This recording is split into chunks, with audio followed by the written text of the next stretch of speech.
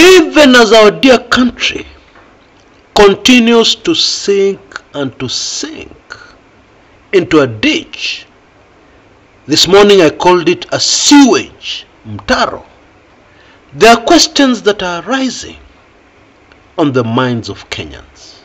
How do you tell the difference between a true Kenyan and a tribal Kenyan? Well, the answer to that question is very simple.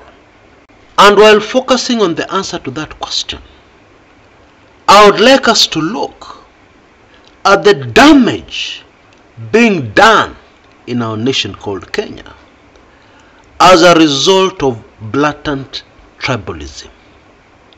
Because many of us don't fully realize the damage some Kenyans are doing to our dear motherland. Damage which usually takes decades. Yeah, and even after all those decades, sometimes still that damage has not even been repaired. Not even partially. Many Kenyans don't realize. Now, the answer to the question I've just posed is very simple and straightforward. You know, the way to tell a true Kenyan from a tribalist is from their actions. Because talk is cheap. Yeah, anybody can say anything. And indeed, we have seen with this Kenya Kwanza government, there is a lot of talk in the opposite direction of what people are really doing. Yeah, Kenyans are already sick of that. We've seen too much of that. And therefore, only actions will tell you the truth. For instance, former IEBC Commissioner Irene Masit, her actions speak louder than words. And what Masit has done, yes, it has disrupted her life. It has disrupted the life of her family. It has even put her life in danger. It has done all those things. But I think you'll agree with me that what this great Kenyan lady has done will stand the test of time. And yet another Kenyan from the Rift Valley, who is a true Kenyan, is a former legislator, a man called Alfred Keter. Now, some remarks by Alfred Keter very recently actually underline some of the issues I'm discussing here today and bring them out to the open very clearly. Now, according to Bwana Keter, Moi University is on the verge of bankruptcy. And according to this former legislator, we know most universities are in trouble. We know most universities in our country called Kenya have various issues. But according to Keter, the main reason why Moi University is in trouble is because of tribalism. He has said that very clearly. And of course, he reminds us of the very controversial situation a few years back when a very competent vice chancellor of that university, a Professor Iro, was removed because he did not hail from the area. Now, if you're one of those people who believe that by having one community getting the best jobs, the vast majority of the jobs in government, there is really no big deal. It is not so serious. After all, another regime will come and it will be another tribe's turn to dominate. For those who think like that, I urge you to think again. And those who think that it is not such a big deal for tenderpreneurs from one community to get huge government contracts. And of course, some of these cases have not yet been highlighted. Because people are smart. You will never see the names you're looking for as owners of these companies. But the truth is, the true owners of those companies hail from one part of the republic, and only one part. You will see on some of these company documents, Njoroge and Onyango are the directors. But those are just messengers.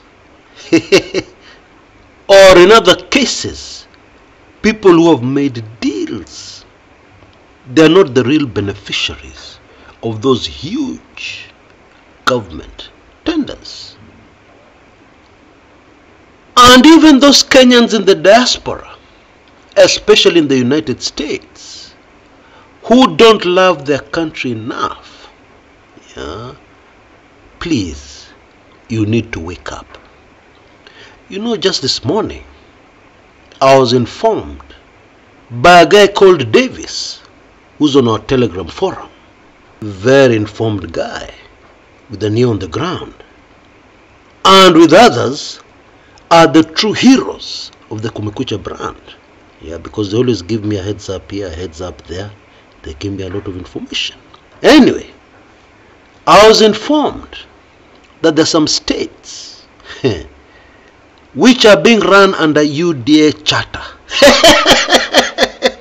I'm talking about the Kenyan community in those states. Yani, these Kenyans are swimming in money without even thinking of the consequences. Yani uko kwa nchi ya wenyewe na unaharibu nchi yako uko nyumbani. How? Gosh. My dear Kenyans, please wake up. Kenyans in the diaspora are supposed to be ahead in these matters.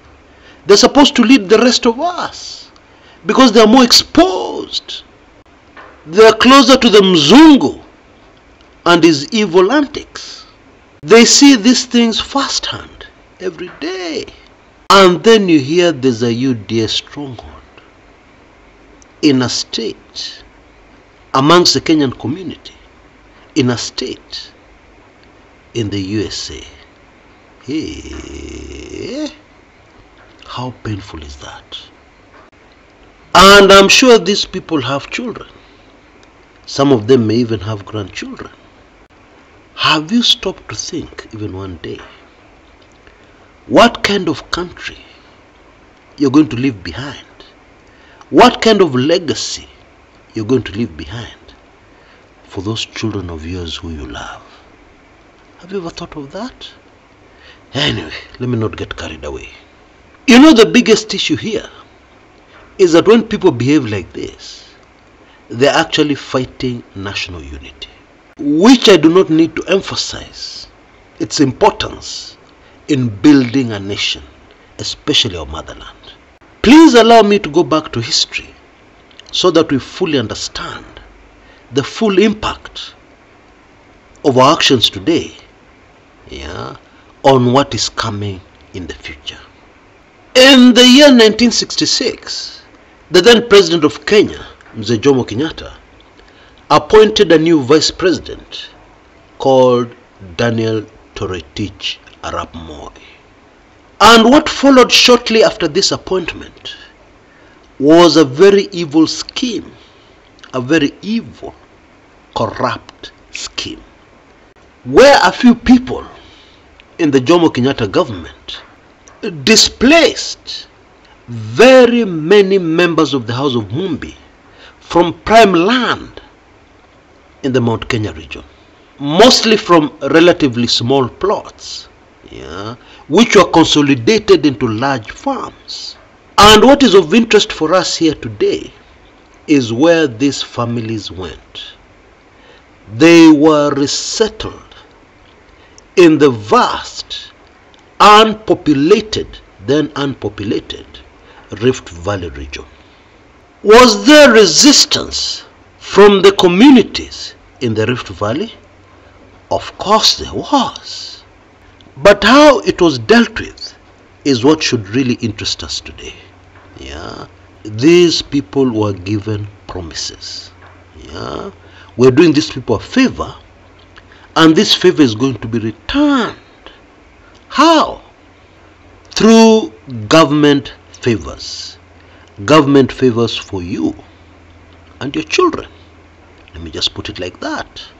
Now, it is important to focus on the fact that all the major people involved in these deals were politicians. And politicians need influence on the ground. all the time. And so those who had granted these favors were told to be patient. They kept on being told, be patient, until the year 1978, when the new president, Daniel Toroitich arap Moi, under great pressure, because he did not have very much support across the country. You know, when you don't have so much support nationally, you have to be very careful to start with your own home ground. Make sure that the support in your home area is solid, and that is what you're going to use as a foundation to jumpstart your support from other regions in the country. Now, Kenyans who are old enough during the Moi era will remember the disaster. Practically every senior official of government, virtually almost every chief executive office of a parastatal, especially the very prosperous parastatals, like at that time the Kenya Post and Telecommunications, were all headed by people from one part of the country. And even in those organizations, senior people in key positions, especially positions to do with handling money, especially positions that usually received a large allocation from Treasury, all those people were from one region in the country, and one region alone. And now you understand their thinking then. We did government a favor, a very big one.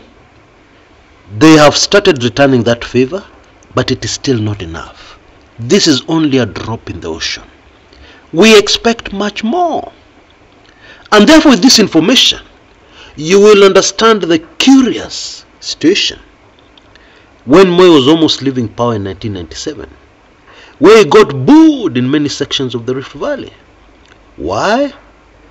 Because there was a feeling amongst the community that despite his 24 years in power, he had still not done enough for the community. Now you understand why people are thinking like that. Now, I don't think I need to go into the damage these kinds of moves usually do to a nation. You end up with people incompetent, and even the people who are qualified become untouchable. Therefore, they can literally get away with anything.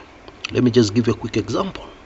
In the 80s, the chief executive officer of Kenya Post and Telecommunications used to keep the company checkbook in his rural home in the Rift Valley. I kid you not. And he used to travel to his rural home every weekend. And major suppliers of the Kenya Post and Telecommunications at that time, chasing checks worth millions, would take time away from their weekend. There was no other way if they wanted to get paid. Would take time away from their weekend and travel to Kericho, where the said chief executive officer would append the last signature required in that check.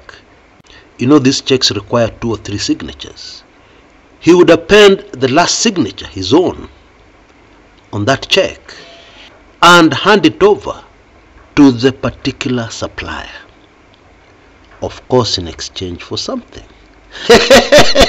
If you know what I mean. But just to be clear, unatoa kitu kidogo ndo unapata cheki yako. True story. And just one example.